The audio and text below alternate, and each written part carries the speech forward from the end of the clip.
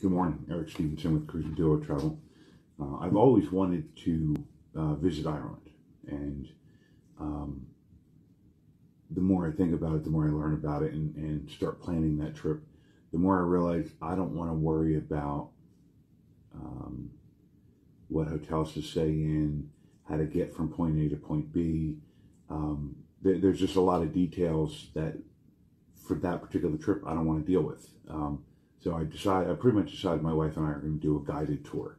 And so I started looking into various guided tours and came across one that hits a lot of the high points that I want to see.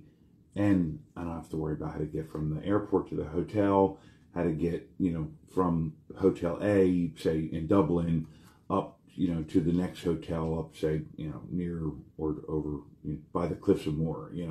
I don't want to deal with that, This one, you're in Dublin and then Kilkenny and Cork and Blarney and Killarney, the Ring of Kerry, Galway, Connemara, Ashford Castle. That's a highlight I really want to see. So to me, it just makes sense. What do you think? Will you do a guided tour in a place that you've never been? Let me know. Have a good one.